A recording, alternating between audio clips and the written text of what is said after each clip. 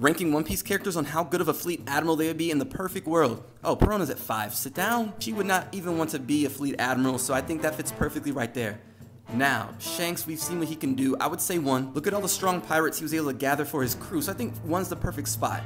Now, Kizaru, he's too lazy. I would say 4. Broken devil fruit, but no leadership, so that fits Kizaru perfectly.